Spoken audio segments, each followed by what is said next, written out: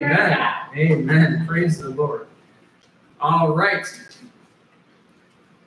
Last evening, I was deep in thought, deep in the heart of the pastor's study, deep in the church parsonage on Merrimack Avenue, and I came across what might be a prophetic forewarning of the calamities that we're currently experiencing in the year 2020. A prophetic forewarning of what we're experiencing right now. It's a video clip from a movie that was released 81 years ago, August 25, 1939. Now I'm going to show it to you. Dorina, are you ready? Ready. All right. Christine, are you ready? Dwight, are you ready? Here we go. Do you suppose we'll meet any wild animals? We might. Animals that strong, some, but mostly lions and tigers and bears. Lions And tigers and bears. Lions and tigers and bears. Oh my! Lions and tigers and bears. Oh my! Lions and tigers and bears. Oh my! Lions and tigers and bears. Oh my! Lions and tigers and bears. Boy, it's been that kind of year, hasn't it? Lions and tigers and bears. Oh my! When we look back at all that has happened in 2020, we start to think to ourselves, are we living in some kind of strange Wizard of Oz nightmarish dream? What in the world is happening here? Yep, I think that pretty much sums up 2020 so far. It's been a kind of rough 7 months, and we've still got 5 months to go down this yellow brick road. So let's see what happens. You know, speaking of prophecy and foretelling the future, forewarning of future calamities, when a lot of people hear about the book of Daniel, that's exactly what they think of. And it's true. Daniel foretells a lot, foreshadows a lot, predicts coming calamities, triumphs, and wars. But there's much more to the book of Daniel than these visions in chapters 7 through 12, or especially there's much more in the book of Daniel than a few highly debated verses in Daniel chapter 9. You see, Daniel was an exile living far from home in a foreign land that was hostile to his faith. I don't know about you, but that sounds pretty familiar to me this evening. Daniel was a citizen of Jerusalem, living in Babylon. As Christians, we are citizens of heaven, Amen. Living here on earth. Like Daniel, we may serve the interests of earthly kings or our boss or someone else, but our ultimate loyalty is to whom? Jesus, to the King of glory, the King of kings and Lord of lords, Jesus Christ, our sufficient Savior and risen Lord. We are ambassadors for Christ. We represent the interests of King Jesus here in our world today. It's as though God is making his appeal to lost people through us. We are imploring them, be reconciled to God. So we're citizens of heaven representing the interests of the kingdom of heaven here on earth. That's who we are, and that is what we do. But there's a roaring lion seeking to devour us with ripping claws and powerful jaws. Just mute the main volume button. There's a roaring lion seeking to devour us with ripping claws and powerful jaws. There are tigers who stalk our steps, and there's bears that get in our way. So lions and tigers and bears kind of sums up sometimes our experience as Christians. Now, Daniel knew a few things about lions, didn't he? In fact, the story that we're going to encounter this evening in Daniel chapter 6, the story of Daniel and the lion's den, is one of the most famous stories in the entire Bible. But I've got to tell you, we've been telling it not all wrong, but kind of wrong, mostly wrong in some cases.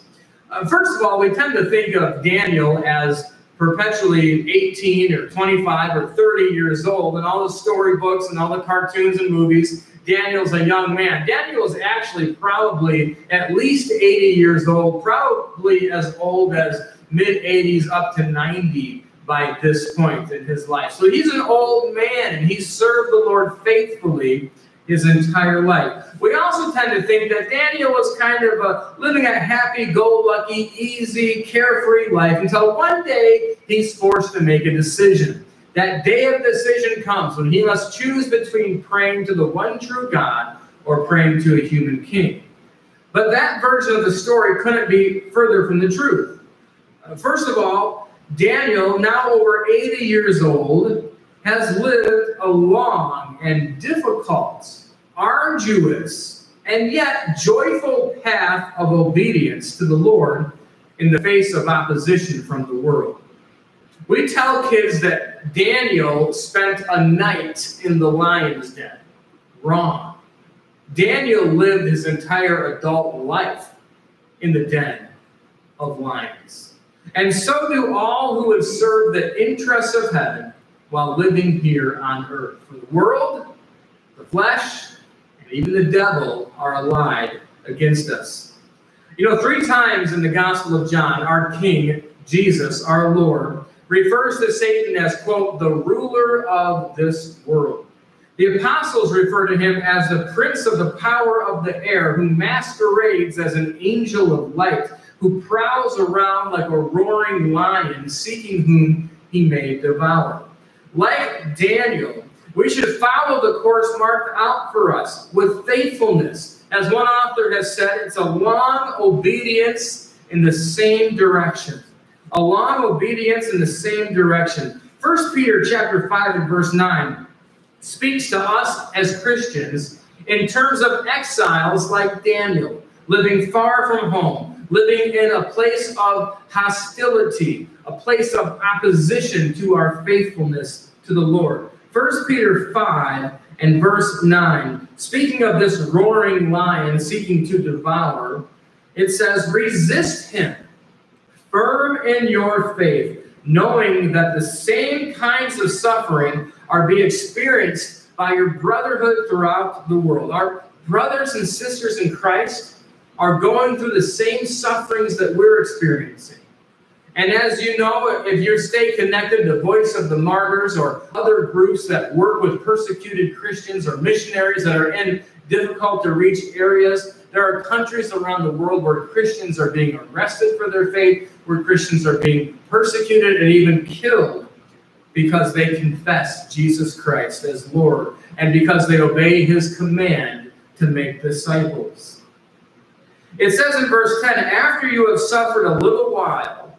So suffering in Scripture for exiles is assumed. After you have suffered a little while, the God of all grace, who has called you to his eternal glory in Christ, will himself restore, confirm, strengthen, and establish you. To him be the dominion, the reign, the kingdom, forever and ever. Amen. Peter writes to us as exiles. And so like Daniel, we are to continue by the grace and power of God, walking that long path of obedience in the same direction. Now tonight we'll see that the God of Daniel is the living God who endures forever. His kingdom will come. His will be done. His reign and dominion are unstoppable and untoppable. He removes kings and he sets up kings. Those who walk in pride, God is able to humble. Those who dare to live like Daniel will find the God of Daniel faithful to the end. He delivers from the flames. Sometimes he delivers through the flames. He shuts the mouths of lions. Even in exile, Jesus is with us. He said, behold, I am with you always, even to the very end of the age. He will never leave us. He will never forsake us. So let's walk with Daniel along this path of faithfulness, Daniel chapter 6. It may get a little bit scary at a couple of points, but I promise there's a happy ending. A happy ending, at least for Daniel, not a happy ending for everyone. And then we'll pause in our journey just long enough to consider a few daring decisions that we must make if we too would dare to live like Daniel, even when faithful living means life in the lion's den. Let's talk about life in the lion's den. First of all, through the experience of Daniel, and then as we consider our own experience as disciples of Jesus today. Daniel chapter 6, verse 1. I hope you have your Bibles open as we go. It pleased Darius to set over the kingdom 120 satraps. Now you might remember in the last chapter that the kingdom of Babylon gave way in a night. King Belshazzar feasting with his people, and while he feasted and dined and drank, and while he blasphemed the one true God of all creation, his kingdom was taken from him, his life was ended, and Darius the Mede receives the kingdom. Some believe that Darius or Darius is another term for Cyrus the Great. So Darius sets over the kingdom 120 satraps to be throughout the whole kingdom, and over them 3 high officials, of whom Daniel was one, to whom these satraps should give account, so the king might not suffer loss. So this is a vast kingdom, the largest kingdom the world had ever known to this date. And these satraps were meant to collect taxes and tribute, but because they were so far removed from the king and his high officials, there was opportunity for corruption, for embezzlement, for padding their own wallets and purses.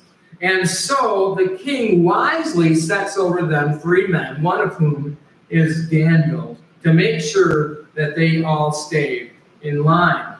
This Daniel became distinguished above all the other high officials and satraps because an excellent spirit was in him. Now, this is the 3rd or 4th time that we've heard Daniel referred to as having an excellent spirit within him. And the king planned to set him over the whole kingdom. So Daniel distinguished himself to such an extent that King Darius planned to make him prime minister over the entire kingdom. But something was wrong. Daniel's faithfulness to the Lord, his excellence in everything he did, made him some powerful enemies. You see, when you rise to the top, when you faithfully obey, when you excellently serve and do your best in all things, there will be people who will oppose you. It could be jealousy. It could be they want to turn you for their own purposes and they find they're unable. We're not sure what led these other high officials. Perhaps it was jealousy over this exile from Judah who had climbed the ranks so quickly. We're not sure. It says in verse 4, then the high officials and the satraps sought to find ground for complaint against Daniel with regard to the kingdom. And so they watched his dealings. They observed him as he counted the money. They observed him as he dealt with the king. And guess what? He did everything well. They could find no ground for complaint or any fault because Daniel was faithful. Underline that in your Bible. Daniel was faithful. And no error, no fault was found in him. Then these men said, we shall not find any ground for complaint against this Daniel, unless, and then the wheels begin to turn, unless we find it in connection with the law of his God. You see, Daniel was known as a man of excellence in all things that he did, but he was also known as a man of God. And if there was one thing they could catch him in, one thing that might offend the king, it would be that Daniel's loyalty to God was greater than his loyalty to his boss, greater than his loyalty to his employer, greater than his service to the king. And so Daniel's faithfulness earned him some powerful enemies. He couldn't be corrupted. He couldn't be bought. No believable charge against him could ever be made. He was blameless. If they were going to get him, only his obedience to God would be his downfall, at least in the eyes of the rulers. So they hatched this plan. Verse 6, these high officials, these satraps, came by agreement to the king, and they said to him, "O King Darius, live forever." They start to pad his ego.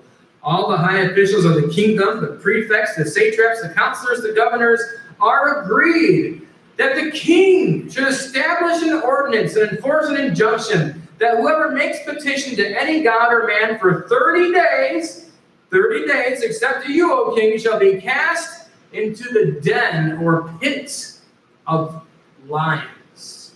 A den of lions is a pit of ferocious, hungry lions. We know that lions roamed the Near East and Mesopotamia area at this time. The townsfolk, especially those living out in the country, were afraid of these lions.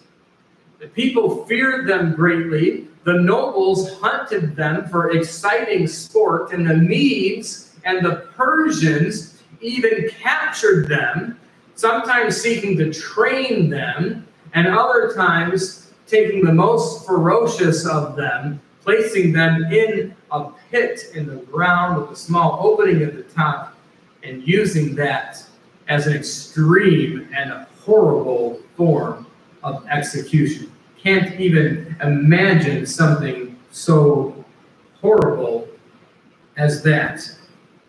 And so this was their idea. Everybody must pray to you, O king. And now, O king, verse 8, establish the injunction, sign the document, so it cannot be changed, according to the law of the Medes and the Persians, which cannot be revoked. So once a law is made and signed by the king, in the Medes and the Persians, and the way they do things, it cannot be overturned. Therefore, King Darius signed the document and the injunction. And we might think to ourselves, this guy seems kind of smart. Didn't he know he was getting played like a fiddle? But that's what pride will do. Pride will lead to our fall. We've seen that time and time again in the book of Daniel, that pride and human hubris against the Lord leads to the fall, to either the demise of people or to their great detriment. Now, King Darius likely saw this idea as an opportunity to unite his vast kingdom. Not so much maybe in praying to him as a god, but in all these peoples praying to their own gods through Darius, like he was the high priest. And so he would unify the people in religion. He saw the religious devotion of his subjects as a political tool to gain power. I'll say that again. He saw the religious devotion of his people as a political tool to gain power, just as many politicians and pundits in America do today. So beware when people start speaking of nationalism or American patriotism as if it were a religion. There are some people who think of patriotism as if it were a religion, as if that was their truth that they worship.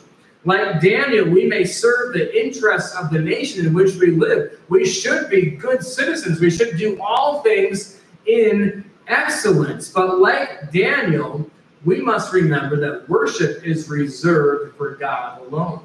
And we must beware when anyone, whether it's somebody from the right side, conservative side of things, whether it's somebody from the left side, more progressive, liberal side of things, or somebody in the middle, we must beware of those who would manipulate our faith even for their own political power and advancement purposes.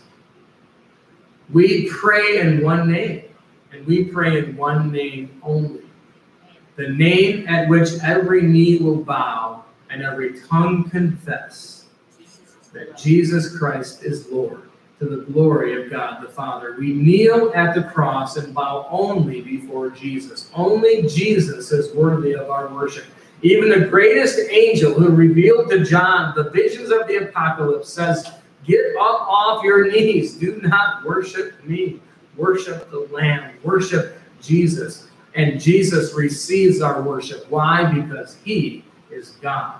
He is the way, he is the truth, he is the life. No one comes to God the Father except through Jesus. So let's pick up the story in verse 10. How is Daniel going to respond? He's lived a long life of faithfulness. He doesn't want his life to end up him being eaten by lions. Is he going to fold? Is he going to just quietly go about worshiping the Lord and pretend that this never really happened, or just try to hide in the shadows, go on a long vacation? What's going to happen? When Daniel knew the document had been signed, so Daniel, as a chief official, was well aware of what was happening. He was well aware of the signing ceremony. I don't know if it was like when the president today signs a law, signs a motion into law, and then has all this different pens that he gives to the people who are signing as he signs the document as souvenirs. I don't know if it was something like that. Whatever it was, there's some kind of signing ceremony. Daniel knew the document had been signed. This irreversible law went into effect. What does he do? Does he run away and hide? No. Does he go on a long vacation? No. Does he shut the doors and windows of his house and quarantine for 30 days? No. What does he do? He goes into his house where he had windows in his upper chamber that opened toward Jerusalem. You see, Solomon in his dedication prayer of the temple had instructed God's people in exile, when not in Jerusalem, to pray, look towards Jerusalem, and to pray. In fact, I think it's helpful if we look at those verses in 1 Kings 8, verse 46. All right, so keep your finger in Daniel chapter 6 and flip over to 1 Kings chapter 8 and verse 46. Let's read what Solomon, the king, instructs his people to do.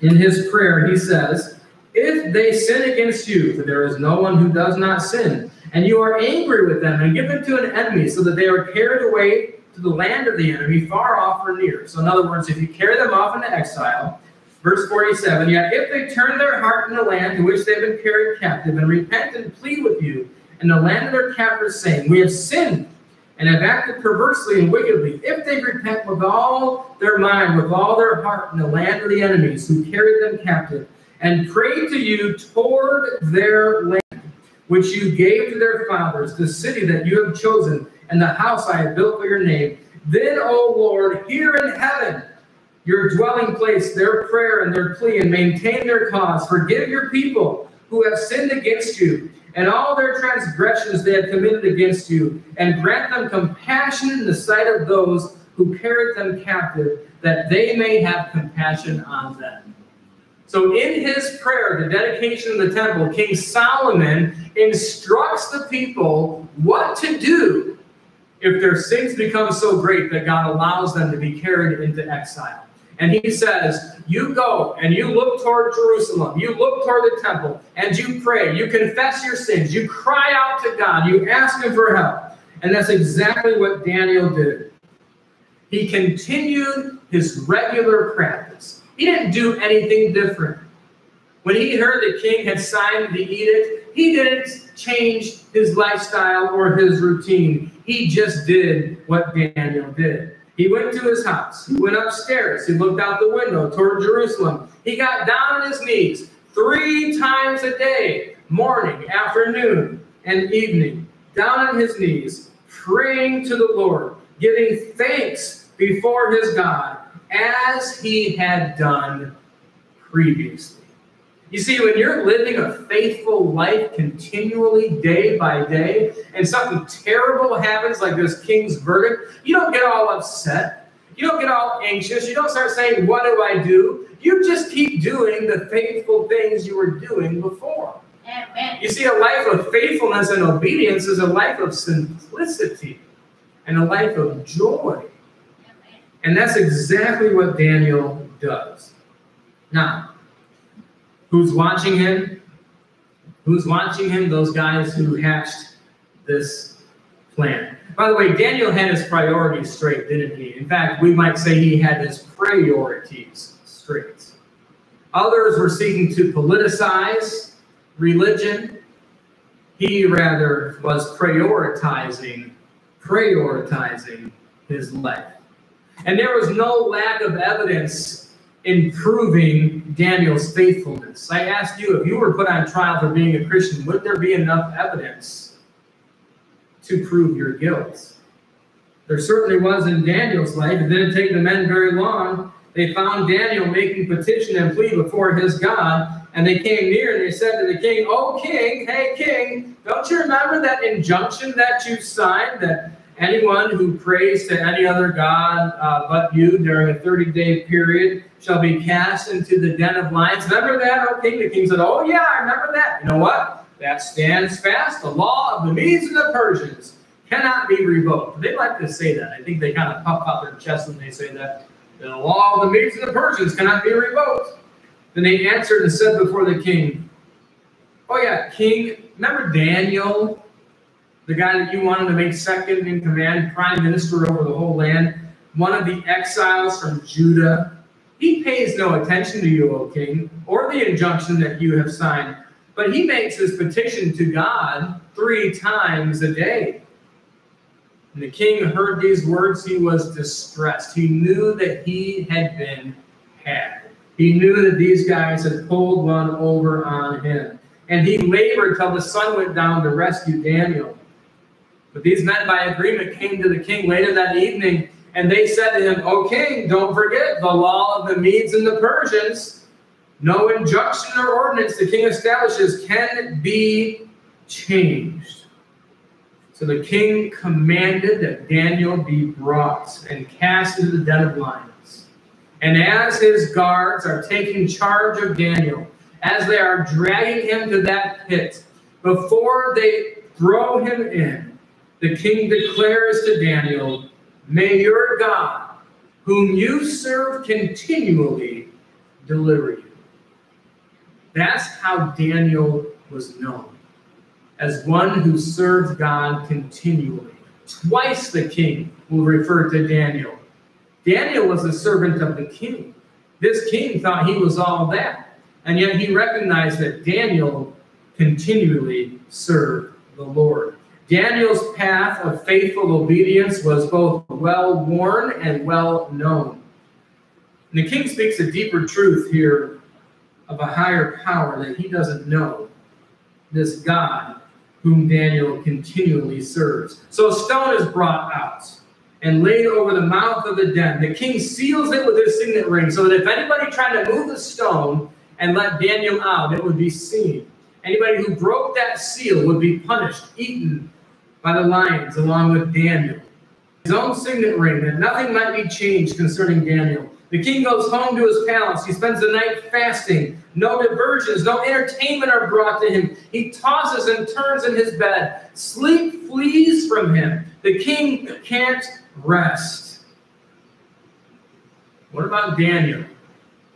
Let me tell you, with God on your side, you can sleep better in a pit with ferocious lions than a king sleeps in his royal palace alone with his thoughts. Verse 19, at break of day, the king arose and went in haste to the den of lions. As he came near to the den where Daniel was, he cried out in a tone of great anguish. And so as the king is rushing to the pit of lions, a king doesn't just rush out of the palace, just like the president could have just run out of the White House. What would happen? There would be a team of Secret Service surrounding him and accompanying him. So the king will have his security detail accompany him. And there's probably a little bit of fanfare regarding his journey to the den of lions. And so the other nobles, those satraps and governors who put the king up to this, are probably there as well. The king declares to Daniel, "O Daniel, servant of the living God, has your God, whom you serve continually, been able to deliver you from the lions?" And as he says it, he hasn't slept all night. It says he says it with anguish. He's probably weeping. Probably the words barely come out as he yells them and stutters over them. Has your God been able to save you? I'm sure the security detail looks at one another nervously. The satraps and the governors who made this plot against Daniel look at one another gleefully until they hear a voice from the pit. And the voice says, "O king, live forever. My God sent his angel." My God sent his angel. Time and time again in Scripture, God sends his angels not only to bring messages to his people, but to protect his people from harm. God sent his angel and shut the lions' mouths. These lions were hungry. They were ferocious. They wanted to eat Daniel in their own, but the angels shut their mouths. They have not harmed me, because I was found blameless before you, before God, and also before you, O king. I have done no harm." Then the king was exceedingly glad. He commanded Daniel to be brought up out of the den. And so Daniel was brought up out of the den, and no kind of harm was found on him. Why? Because he had trusted in his God. That's what the text said. Because he had trusted in his God. It reminds me of Shadrach, Meshach, and Abednego when they went through the fiery furnace. When they came out, the angel of the Lord had protected them. Could be an angel from God, could be the angel of the Lord himself, a pre-incarnate appearance of the Lord Jesus Christ that shut the mouths of the lions, that delivered Shadrach and Meshach and Abednego through the flames. They didn't even smell like smoke. When Daniel comes out of the pit, there's not a scratch to be seen on him. But Daniel didn't tear his clothes. The angel of the Lord shut the mouths of the lions. God is my judge. That's what Daniel means. Daniel was found blameless and faithful. You know, in the end, only God's opinion of us matters. Only God's opinion of us matters. So what about these guys? They had been trying to increase their own standing within the kingdom. Well, now the ground is taken out from under their feet. The king goes from exceeding gladness to exceeding madness to get revenge against these who had done this. The king commanded that those men who had maliciously accused Daniel be brought and cast in the den of lions. And then in an act of great brutality, it says, their children and their wives along with them. And before they reached the bottom of the den, the lions overpowered them and broke all their bones in pieces. The story doesn't conclude there. It's a happy ending for Daniel, very unhappy ending for these guys and their families. Then King Darius wrote to all the peoples, nations, and languages that dwell on all the earth, "Peace be multiplied to you. Peace be multiplied to you." Daniel's simple faithfulness was multiplied into a kingdom-wide witness. The king says, "I make a decree that all in my royal dominion people are to tremble and fear before the God of Daniel. He is the living God, enduring forever. His kingdom shall never be destroyed. His dominion shall have no end. He delivers and rescues. He works signs and wonders in heaven and on earth. He who has saved Daniel from the power of the lions." So this Daniel prospered during the reign of Darius and the reign of Cyrus the Persian. So we see that Daniel's entire adult life was spent in exile. It was spent in a figurative lion's den. Yet God preserved him through it all, preserved him alive and unharmed, enabling him to prosper under successive kings from Babylon and the Medes and the Persians, until finally his prayers for Jerusalem were answered. God raised up Cyrus the Persian as his chosen servant to allow his people to go back to the land, to rebuild the temple, to rebuild the walls, to reconstruct Jerusalem. God was faithful to the very end. Amen? Amen. Amen. Amen. And so now let's talk for a few moments about our own life in the lion's den. Would you dare to be a Daniel? When I was a kid, I remember singing that song, my mom singing that song as she played the piano at our house. Dare to be a Daniel, dare to stand alone, dare to have a purpose firm, dare to make it known. If you would dare to be a disciple like Daniel, there's some decisions you'll have to make during your exile. And I want to share with you these decisions briefly. Number one, choose faithfulness no matter what the consequences. Choose faithfulness no matter what the consequences. The kings of this world tell you to bow before a golden statue or else you'll be cast into the fiery furnace. Faithfulness says no way. The kings of this world say, pray. Pray through the king. They politicize religion. The faithful say, no way. Even if it means a den of lions. Choose faithfulness no matter what the consequences. The Apostle Paul tells young Timothy in 2 Timothy chapter 4 that a time is coming where people won't want to hear the truth of God's word anymore, where people will have itching ears, and they'll surround themselves with people who just say the words that they want to hear. Paul says, not you, Timothy, preach the word. Be faithful in season, out of season. Preach the word. The word has power. And then Paul says, you know what? It's been a tough road, but I fought the good fight. I finished the race. I've kept the faith. And now I know with confidence there is in store for me a crown of righteousness, and not just for me, but for all who faithfully serve the Lord. Choose faithfulness no matter what the consequences. I remember as a young boy, thinking about baseball right now. Baseball just starting up. The White Sox are 1-2, and the Cubs are 2-1. Hey, there you go. All right. So, no White Sox fans shaking their heads. But I remember as a little boy, I was pretty good at baseball in my small town where I grew up, and I was on the All-Star team. And our All-Star team was in a big tournament. A whole bunch of little small towns got together, had this big tournament there in Southwest Michigan. And I think I was 9 years old. Our game was on Sunday morning. And at that time, Sunday morning was when you went to church. Now we've got Saturday night, we've got Sunday morning, we've got Sunday night, lots of different options and things. But back then, Sunday morning was when you went to church. And the coach said, you're going to be there for the game, right? It was at 10 a.m. on Sunday. And I said, no, I've got church.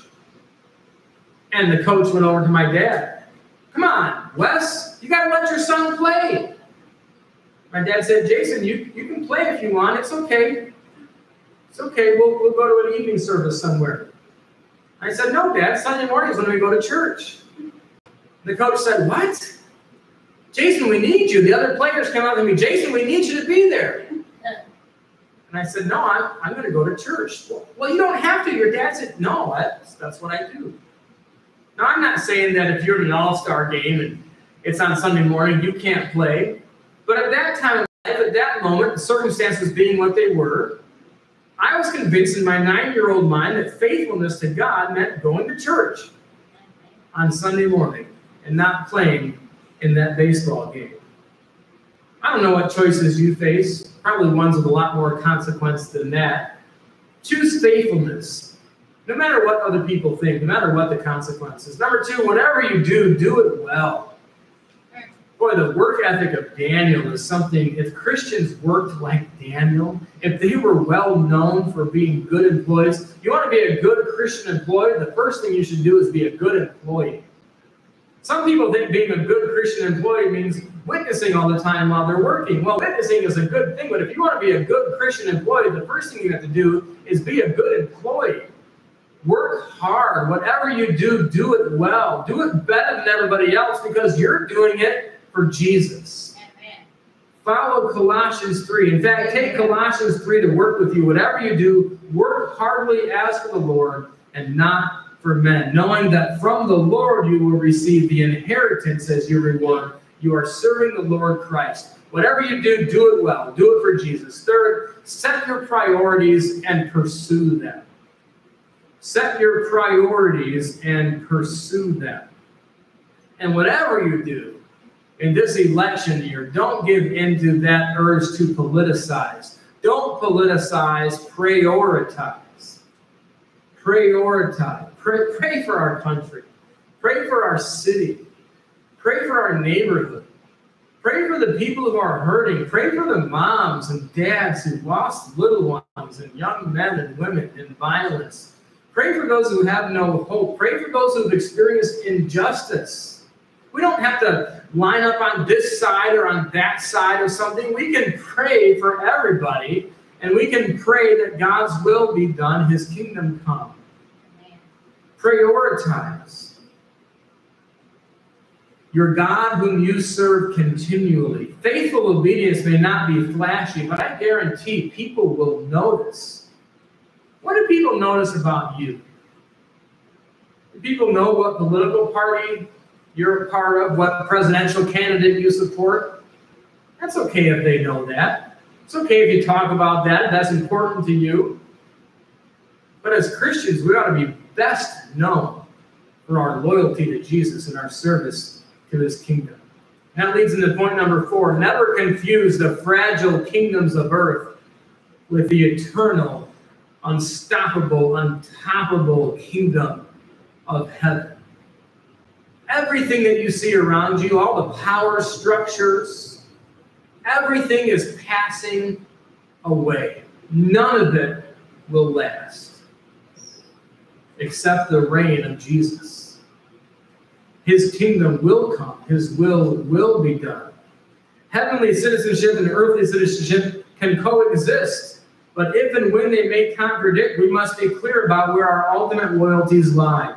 We may all make different choices this November at the ballot box. We may vote for different candidates. We may have different reasons. But through it all, our loyalty to King Jesus should be more well known than our loyalty to any political party or presidential candidate. 1 Peter 2 says, live as people who are free, not using your freedom as a cover-up for evil, but living as servants of God. Honor everyone, love the brotherhood, fear God, honor the emperor. Jesus says, seek first the kingdom of God and his righteousness. Amen. And Paul says in 1 Timothy 1, to the King of the ages, immortal, invisible, the only God, be honor, glory forever and ever.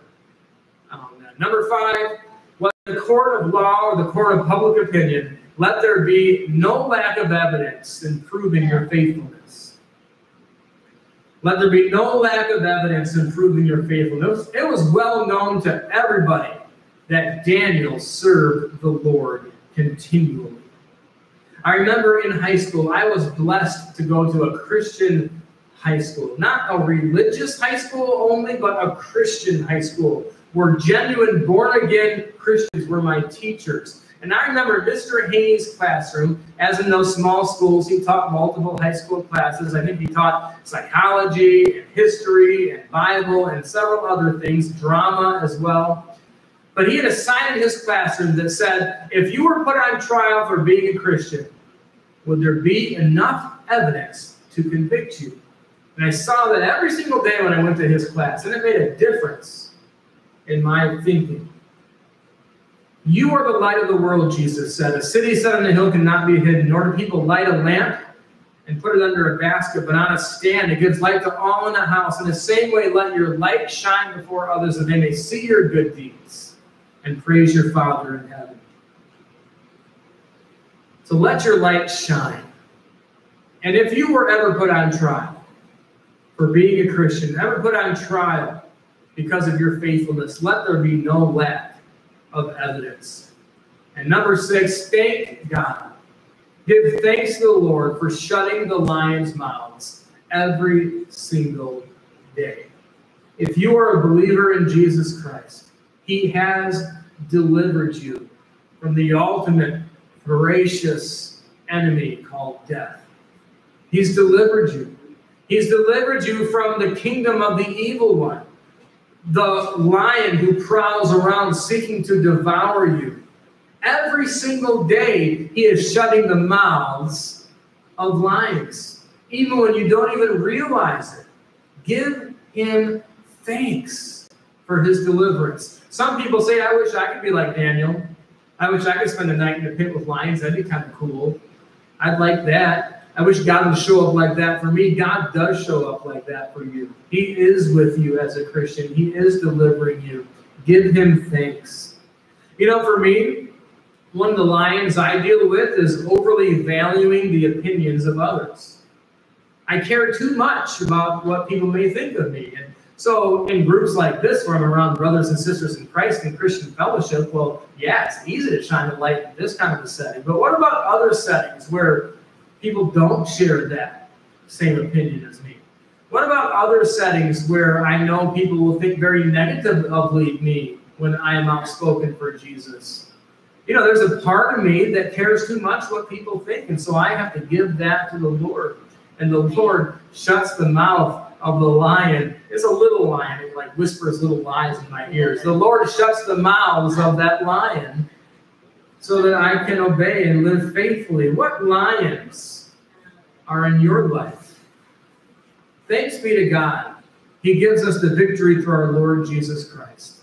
Nothing can separate us from the love of God that is in Christ Jesus our Lord. Through our Savior, Jesus, and the Holy Spirit within him, we are safe and secure, even when the flames burn hot, even when the lions roar. So let me ask you, are there lions roaring in your life today? Are there people who oppose your faith, enemies who want to take you down, forces that want to take you out? Yes, Dorothy, in this Wizard of Oz kind of year, 2020 has been a real lions and tigers and bears, oh my, sort of experience. But Christians don't need to fear.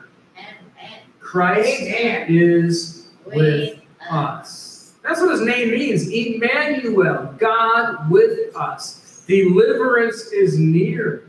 He is coming. He will return. He will call us home. And we don't need to fear. If you don't have Jesus, then you have a lot of reasons to fear. In all honesty, know Jesus, you will know fear. But if you know Jesus, if you have a relationship with him, you have no true reason to fear. I'm not saying you won't deal with fear, but you know the one who has dealt with it, who has conquered it, who has given you every single thing you need for life and godliness. Know Jesus, and you will conquer the fearful and ferocious lions in your life. Gracious Father in heaven, first of all, I pray for the person that doesn't know Jesus. I pray for the person, I can't even imagine what it must be like going through this year and not having the hope of the kingdom of heaven, not having the confidence of Christ Jesus, not having the security of the Holy Spirit who dwells within, not having a Father in heaven to talk to. God, I can't imagine the person going through 2020 and lacking the resources that we have as Christians. And so right now, Father, I pray for that person who may be listening, who is trying to do this on their own. I pray for that man or woman who is listening right now, who is attempting by their own power, by their own strength, to get this done. And they're floundering, they're flailing about, and they're failing miserably. God, I pray that that person will fall on their knees before you, like Daniel, looking toward you and saying, God, I'm a sinner. Please forgive us our sins. May that person look to you, Jesus, and say, Jesus, I believe you died on the cross for me, and I believe you rose from the grave, and I want to love you more. I want to learn to know you and to follow you. Come into my life, Lord Jesus, and lead me. God, I pray that that person who doesn't know the hope I have in Christ will turn to Jesus right now and experience hope for the very first time. To know Jesus and to know that he has conquered every lion. He has triumphed over every fear. And for us as Christians, may we know and experience every day the hope that we have in Christ. And may we live such courageous lives of faithful obedience, step by step, in the same direction, continually serving the Lord our God. May we be so well known as Christians that there's no denying our faithfulness, that the evidence compiles and proves if we're one thing, we're a Christian. Help us to be known like Daniel, to dare to be a Daniel, to dare to have a purpose firm, to dare to make it known, even if that means standing alone. Because we know that we are never alone. There is another in the fire. There is an angel who shuts the mouths of the lion. And we thank you, O God, for being with us. In Jesus' name we pray. And all God's people said? Amen. Amen. Amen. Let's stand together. We're going to raise our hands in blessing to those around us as we say together, may the Lord bless you and keep you. May the Lord make his face shine upon you and be gracious to you. May the Lord turn his face towards you and give you peace. And all God's people said, amen. Amen. Now, Debbie's back there with the jazz bless hands.